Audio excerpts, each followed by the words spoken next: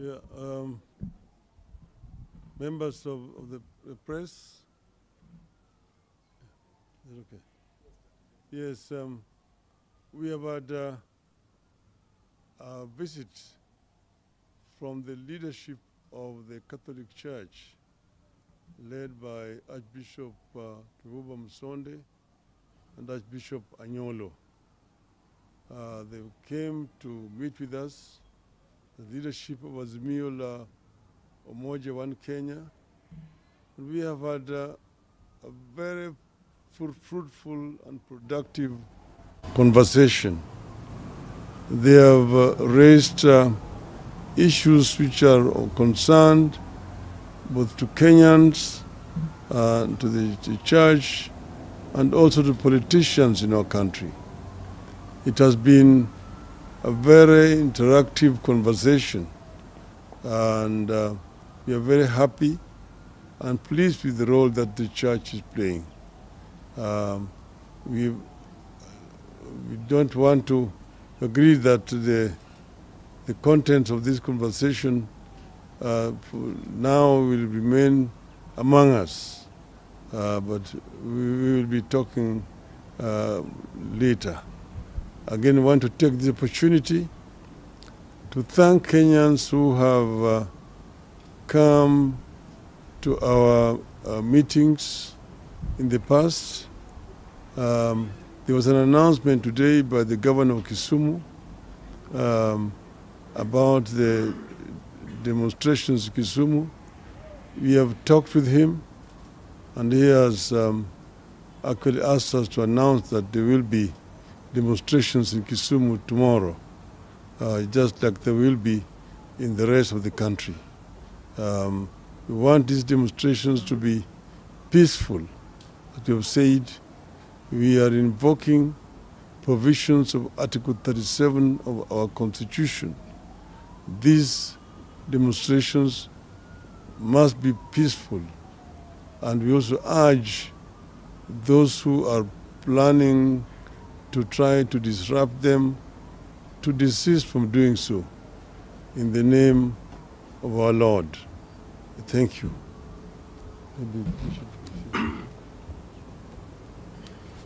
Nitatumia lugha ya Kiswahili. Kwanza tukishukuru nafasi tumekuwa nayo na Right Honorable ambaye ni kinara wa Azimio, na tumeongelea yale tumeyaona, na kwanza tuwapa pole wale wameumia, na tumeongelea kuhusu kutafakari jinsi ya kuishi na amani. Kama Wakatoliki, Jumapili tarehe 2 kuna maandamano huwa tunafanya ya Palm Sunday.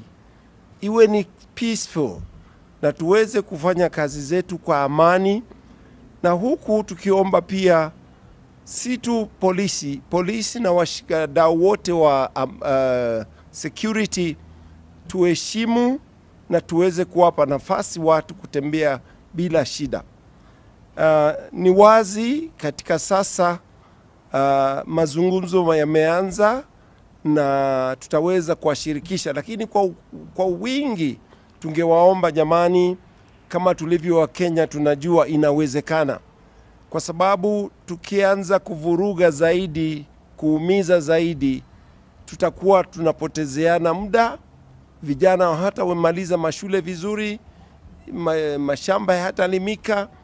Kwa hivyo mimi na maaskofu wenzangu ambao tuliandamana nao, Askofu Muheria, Askofu Mkuu Philip Anyolo, Askofu John Obala kutoka Ngong, na pia Askofu Dominic wa kutoka Eldoret, na katibu wa ofisi yetu ya maaskofu Padri Ngaruya. So tumekuwa na muda mzuri wa kuzungumza. Tumejaribu pia kuelewa Mkenya wanavyoumia, na pia changamoto ni nyingi, lakini tusiende zaidi tujiumize. Kwa hivyo tunaamini maombi, tutaombeana, na tunaamini kwamba it is possible to get this country back to where it was. We were doing well. We are doing well already, but we can do better. Kwamba tuwe wa Kenya wanao zidi kukaa na amani. Kama kuna wenzako wanaona na shida, tujaribu kuwasaidia. Na pia serikali, tafadhali mnaalikwa kuweza kutumia njia za sawa.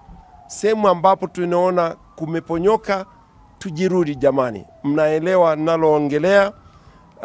Kuna watu labda wamesemekana wana changamoto zao kwa sababu wamekosa ulinzi, na sina la budi kusema kwamba Mungu yunasi. Mungu abariki nchi yetu ya Kenya. Sote tuwe watu naopenda nchi kama tulivyoonyesha wakati wa uchaguzi na mengineo. Na mwishoni jamani, ni kipindi ambacho cha ndugu zetu Waislamu, tuwatakia mfungo mwema. Ni wakati ambao ni wa Kristo ambao wanajiandaa kwa kipindi cha Pasaka. Tutakie sherehe nzuri za Pasaka ijayo. Tuonane wakati unaofaa.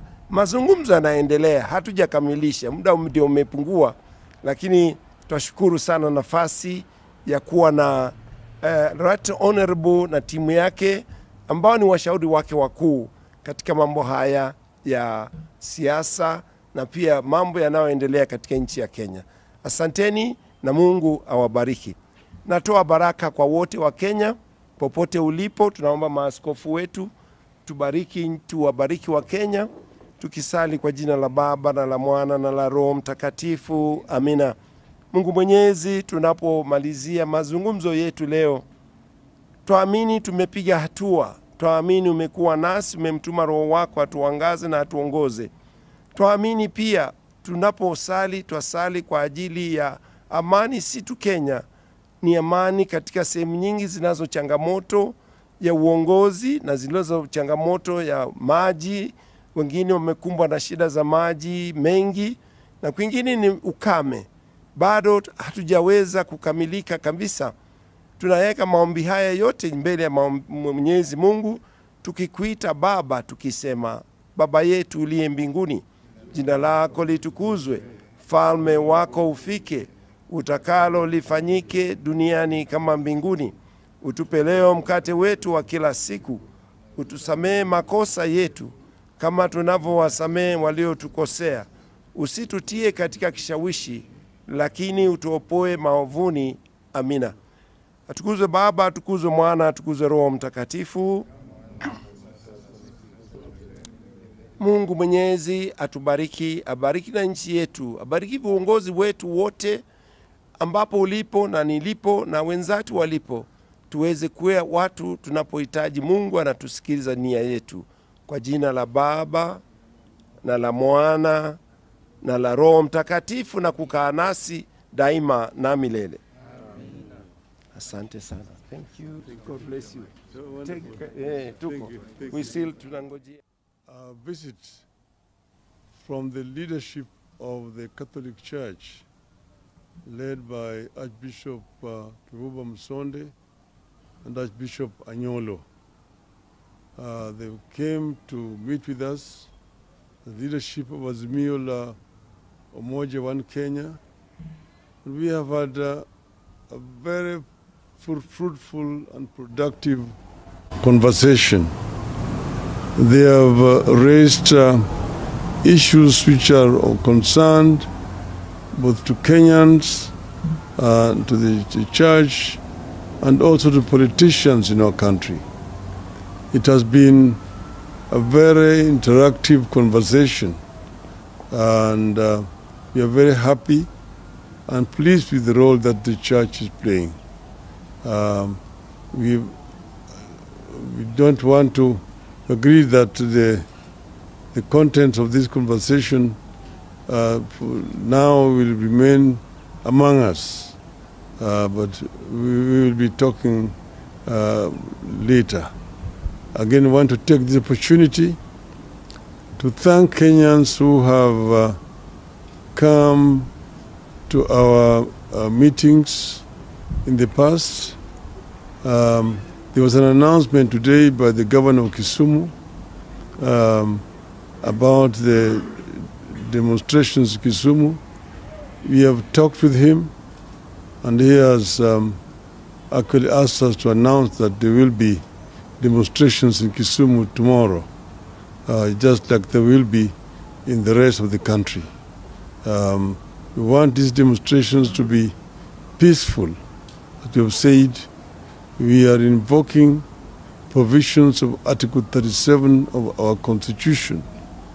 These demonstrations must be peaceful, and we also urge those who are planning to try to disrupt them to desist from doing so in the name of our Lord.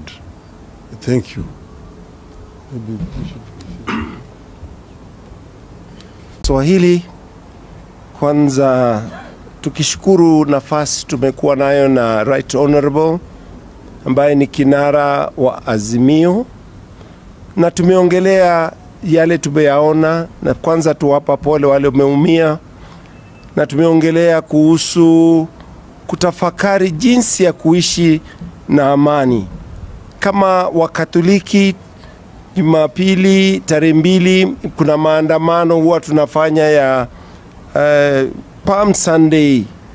Iwe ni peaceful na tuweze kufanya kazi zetu kwa amani, na huku tukiomba pia si tu polisi na washikadau wote wa security tuheshimu na tuweze kuwapa nafasi watu kutembea bila shida. Sasa mazungumzo yameanza na tutaweza kuwashirikisha, lakini kwa wingi tungewaomba jamani, kama tulivyo wa Kenya tunajua inawezekana, kwa sababu tukianza kuvuruga zaidi, kuumiza zaidi, tutakuwa tunapotezeana muda. Vijana hata wamaliza mashule vizuri, mashamba hatalimika. Kwa hivyo mimi na maaskofu wenzangu ambao tuliandamana nao, Askofu Muheria, Askofu Mkuu Philip Anyolo, Askofu John Obala kutoka Ngong, na pia Askofu Dominic wa kutoka Eldoret, na katibu wa ofisi yetu ya maaskofu Padri Ngaruya. So tumekuwa na muda mzuri wa kuzungumza. Tumejaribu pia kuelewa Mkenya wanavyoumia, na pia changamoto ni nyingi, lakini tusiende zaidi tujiumize. Kwa hivyo tunaamini maombi, tutaombeana, na tunaamini kwamba it is possible to get this country back to where it was. We were doing well, we are doing well already, but we can do better. Kwamba tuwe wa Kenya wanao zidi kukaa na amani. Kama kuna wenzako wanaona na shida, tujaribu kuwasaidia. Na pia serikali, tafadhali mnaalikwa kuweza kutumia njia za sawa. Sehemu ambapo tunaona kumeponyoka, tujirudi jamani. Mnaelewa naloongelea. Kuna watu labda wamesemekana wana changamoto zao kwa sababu wamekosa ulinzi, na sina la budi kusema kwamba Mungu yunasi. Mungu abariki nchi yetu ya Kenya. Sote tuwe watu naopenda nchi kama tulivyoonyesha wakati wa uchaguzi na mengineo. Na mwishoni jamani, ni kipindi ambacho cha ndugu zetu Waislamu, tuwatakia mfungo mwema. Ni wakati ambao ni Wakristo ambao wanajiandaa kwa kipindi cha Pasaka. Tutakie sherehe nzuri za Pasaka ijayo. Tuonane wakati unaofaa. Mazungumzo yanaendelea, hatujakamilisha, muda ndio umepungua, lakini tutashukuru sana nafasi ya kuwa na Right Honorable na timu yake ambao ni washauri wake wakuu katika mambo haya ya siasa na pia mambo yanayoendelea katika nchi ya Kenya. Asanteni na Mungu awabariki. Natoa baraka kwa wote wa Kenya popote ulipo. Tunaomba maaskofu wetu tuwabariki wa Kenya, tukisali kwa jina la Baba na la Mwana na la Roho Mtakatifu. Amina. Mungu Mwenyezi, tunapomalizia mazungumzo yetu leo, tuamini tumepiga hatua, tuamini umekuwa nasi, umemtuma Roho wako atuangaze na atuongoze. Tuamini pia tunaposali, twasali kwa ajili ya amani, si tu Kenya, ni amani katika sehemu nyingi zinazo changamoto ya uongozi na zilizo changamoto ya maji. Wengine wamekumbwa na shida za maji mengi, na kwingine ni ukame. Bado hatujaweza kukamilika kabisa. Tunaweka maombi haya yote mbele ya Mwenyezi Mungu, tukikuita Baba, tukisema: Baba yetu uliye mbinguni, jina lako litukuzwe, falme wako ufike, utakalo lifanyike duniani kama mbinguni. Utupe leo mkate wetu wa kila siku, utusamee makosa yetu kama tunavyowasamee waliotukosea, usitutie katika kishawishi, lakini utuopoe maovuni. Amina. Atukuzwe Baba, atukuzwe Mwana, atukuzwe Roho Mtakatifu. Mungu Mwenyezi atubariki, abariki na nchi yetu, abariki viongozi wetu wote, ambapo ulipo na nilipo na wenzatu walipo, tuweze kuwa watu tunapohitaji Mungu anatusikiliza nia yetu. Kwa jina la Baba na la Mwana na la Roho Mtakatifu, na kukaa nasi daima na milele. Amen.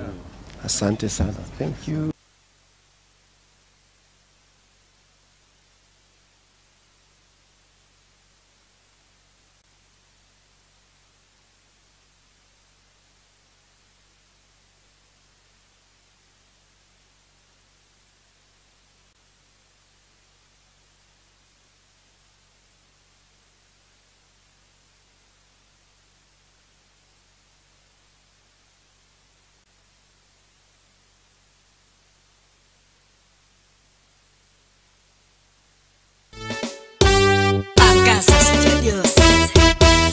Mwamogusii tunatamba, Mwamogusii tuko mbele. Mwamogusii tunatamba, Mwamogusii tuko mbele. Kazi yetu inaonekana, Mwamogusii tuko mbele. Kazi nzuri tunayofanya, Mwamogusii tuko mbele. Mwamogusii tunatamba, Mwamogusii tuko mbele. Mwamogusii tunatamba, Mwamogusii tuko mbele. Kazi yetu inaonekana, Mwamogusii tuko mbele. Kazi nzuri tunayofanya, Mwamogusii tuko mbele. Ukitaka picha nzuri, pengine kwa harusi, pengine kwa matanga, tafuta Mwamogusii. Kazi yao ni nzuri, imejulikana. Marekani wanatamba, kisi yote inawajua. Mwamogusii tunajulikana sana. Tunawajali wale walio chini, tunawajali waliofanikiwa. Mwamogusii hatubagui sisi, tunafika kila mahali, vijijini hata mijini. Kwa masikini tunaingia, kwenye mabonde hatubanduki. Mwamogusii tunatamba. Mwamogusii tunatamba, Mwamogusii tuko mbele. Mwamogusii tunatamba, Mwamogusii tuko mbele. Kazi yetu inaonekana, Mwamogusii tuko mbele. Kazi nzuri tunayofanya, Mwamogusii tuko mbele. Ukitaka kurekodi muziki, tafuta Mwamogusii. Pengine unakwaya, tafuta Mwamogusii. Harusi yako, tafuta Mwamogusii. Wakati nzuri, tafuta Mwamogusii. Yo yo yo yo yo yo yo yo yo yo. Uwe hai, shagala bagala. Haya. Tayari. Hamjambo. Hamjambo tena. Karibuni, karibuni. Najua Wakristo na viongozi wa Kristo na Waislamu tayari tumezungumza hapa. Wale ambao wamekuja hapa nyumbani wafanya biashara, hamjambo? Asanteni sana. Sasa tulikuwa tumemaliza maneno. Yale ambayo yamebaki ni machache sana. Lakini kwa sababu wale wafanya biashara wameingia, nataka niseme yale ambayo wao watasikia vile vile na wale ambayo hawako hapa. Kwanza wale wafanya biashara wa Kibra ambao walipata madhara juzi, poleni sana. Poleni sana sana. Tunaambiwa ya kwamba viosk vilichomwa, sasa mkapata hasara kubwa zaidi. Sisi tuko pamoja na nyinyi. Na nimesema ya kwamba tuwasaidia nyinyi na vifaa kama mabati ya kujenga tena zile viosk zenu. Sawa? Hatutaki ugomvi, hatutaki uharibifu wa mali ya watu yoyote. Tumesema tunataka kufanya maandamano kwa njia ya amani, ambayo watu wasichukue hii kama fursa ya kuingilia kwa biashara ya watu wengine, kuharibu mali ya mtu yoyote. Hiyo italeta sifa mbaya sana kwetu kama muungano. Kwa hivyo tunataka amani na umoja ya Wakenya. Yale tunapigania ni kwa manufaa ya watu wadogo, kwa manufaa ya watu ambayo wanahangaika, kwa wale wafanyabiashara, kwa wale ambayo hawana chochote. Hiyo sisi tunawapigania. Ikiwa kama wewe sasa unachukua fursa hiyo kwenda kuingilia biashara ya mtu wengine, wewe ni mpumbavu. Wewe hujui kwa sababu gani sisi tunapigania. Sasa hapa kanisa ilichomwa, hasara kubwa zaidi. Lakini hiyo ni njama ambayo imepangwa nje ya Kibra na wale watu ambao wanapinga mambo yetu. Wanataka kuleta jina mbaya kwa movement yetu, kwa sababu jamaa hao wanafanya njama kama haya. Lakini tunasema shetani, sisi hatuwezi kufanya kitu ambacho inaleta athari kwa watu wetu. Tunataka kuona kama watu wetu wanaishi kwa njia ya amani na kwa njia ya upendo. Kibra ni sura ya Kenya. Kabila zote za Kenya wako Kibra. Hakuna chochote ambayo hayuko Kibra. Mimi nimekuwa mbunge wa Kibra kwa miaka 20. Hakuna mtu yote ambaye amenishinda hapo Kibra, hata Nairobi mzima. Na kila mara kwa mara nilikuwa na chaguliwa na kura mingi zaidi. Na zaidi. Na kabila zote walikuwa wanapiga mimi kura. Saa ingine Wakikuyu pale hawanipigi mimi kura kwa ya urais, lakini kura ya mbunge wananipigia mimi. Urais wanapigia Kibaki. Wakamba wanapigia Kalonzo ya rais, lakini ya mbunge wanapigia mimi. Ndio sababu mimi nilikuwa napata kura mingi zaidi. Kwa hivyo mimi nimekuwa pale na mimi ni mtu wa Kibra. Ulisikia mimi nikisema wakati nilikuwa kunakuwa na ile janga ya Mau, mlima ya Mau. Nikasema mimi niko tayari kurudi kuuza mandazi Kibra. Lakini Mau ihifadhiwe. Si nilisema namna hiyo? Bali mimi nitastaafu Kibra. Siku mimi nastaafu nitakuja kwenu mpate mimi plot pale Kibra. Nitajenga huko. Kwa sasa sisi tumesema kama wana Azimio, maandamano tumelazimishwa kufanya maandamano. Manake jamaa amekataa kuongea na sisi. Sisi tumekuwa na dai 4. Kwanza tumesema tunataka gharama ya maisha ipunguzwe. Bei ya bidhaa muhimu imepanda sana. Bei ya unga, bei ya mafuta ya kupika, bei ya petroli, bei ya diesel, bei ya sukari, karo ya shule, hata bei ya stima yote imepanda, hata kodi ya nyumba iko juu sana. Kwa hivyo tunasema tunataka ipunguzwe. Wahenga walisema ati kibebacho kikivuja mnafuko mchukuzi. Kwa hivyo tukasema tunataka ivuje ili tupate nafuu. Sasa tunasema hiyo ni kwanza. Pili tukasema tunataka kwa haki. Tunataka kujua matokeo ya uchaguzi iliyopita. Maana yake nyinyi mnaona bwana Chebukati akikimbia pande ile na watu wawili.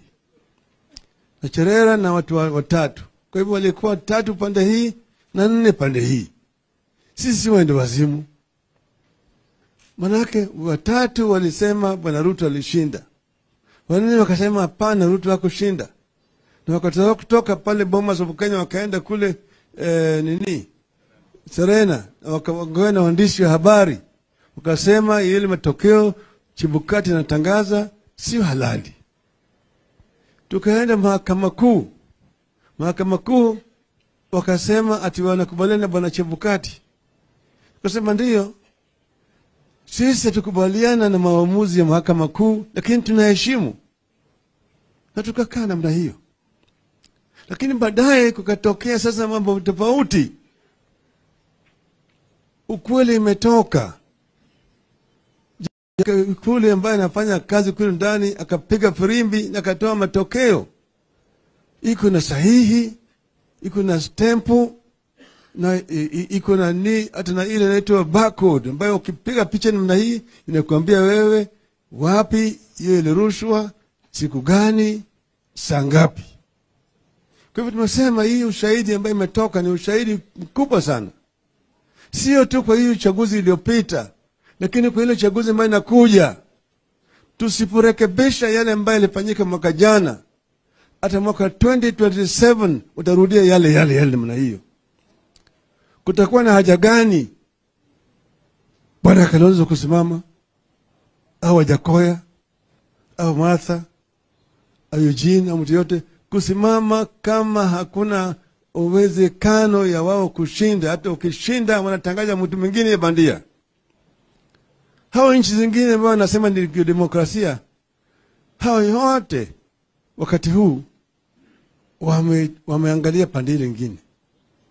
Kwao haiwezi kufanyika, lakini hapa wanasema ni sawa sawa. Tumewaambia hao nchi zingine waacheni wa Kenya wasuluhishe mambo yao kama wa Kenya. Tusifundishwe mambo ya demokrasia na Uingereza au Marekani au India au Japani au Australia.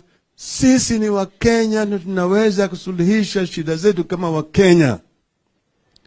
Kwa hivyo hakuna haja ya bwana Ruto kwenda kule Ujerumani kuongea juu ya mambo ya Raila'S sio nini hapa. Kwa tuongee hapa Kenya. Fungua server. Tuone kitu gani iko ndani ya server. 3, tumesema usiunde tume ya uchaguzi bila sisi kukua pande hiyo.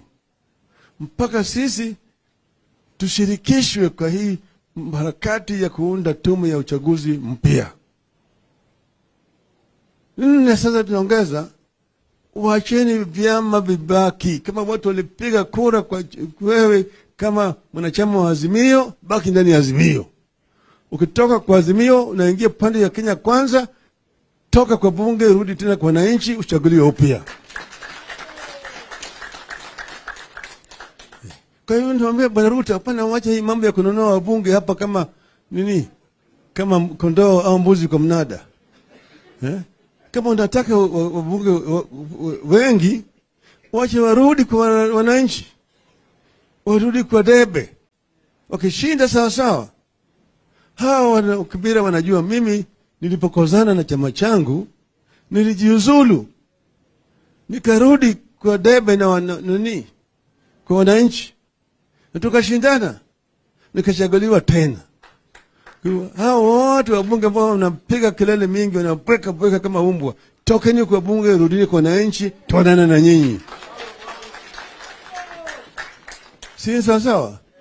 Hiyo vile vile ni sharti tumeweka sasa, ya kwamba wacha kuvunja vyama vya vya siasa kulipa kununua wabunge kwa bunge kule, si wewe una sauti kwa bunge. Azimio ilipata viti 172. Kenya Kwanza ilipata viti 165. Kwa hivyo sisi tulishinda Kenya Kwanza na viti 7 katika bunge ya kitaifa.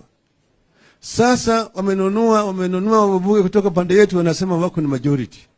Majority bandia. Si majority ya ukweli. Sisi ndio tulishinda. Hata kwa upande ya gavana tulipata magavana mingi zaidi kuwashinda. Hata kwa upande ya MCAs tulipata mingi ya kuwashinda. Kwa hivyo sisi tunaongea kwa niaba ya Wakenya wengi zaidi kuliko wao. Kwa sababu tunasema hakuna mtu anaweza kututisha. Sasa wako na njama leo hii vile vile wamekuwa na mkutano kule kwa Bwana Gachagua na wale grupu yake Bwana na Kimani Ichietha. Wanafanya njama tena. Tunajua pale popote ambao wanakutana sisi tuko na nini? Tarubini yetu tunaangalia, tunaona tu. Tunapanga nini? Juzi mliona ile ambulance nilisema itakuja itabeba wanajeshi. Mliona? Mliona? Hata leo hii wanapanga mpango mingi zaidi ambayo wako ni, lakini tuko tunaangalia tu namna hii, wanapiga mkutano hiyo, haichukui hata dakika 5 nimejua wamesema nini, mpanga nini. Sasa mambo ya kesho tutaendelea. Sawa sawa? Si tutaendelea? Tuendelee tusiendelee? Tuendelee si tuendelee? Tutaendelea kesho, sawa sawa? Kwa hivyo sasa kwa hawa Waislamu wako hapa kwa sababu ni Ramadhan, mtapata futari kidogo hapa. Wakristo nyinyi mtapata transport, lakini Jumapili Imran ataleta mchango yetu kwenu kanisani. Sawa sawa? Na nyinyi vile vile mtapata transport, alafu mambo ya vifaa vya kujenga mabati mtapata. Sawa sawa? Sawa sawa? Asanteni sana, Mungu awabariki.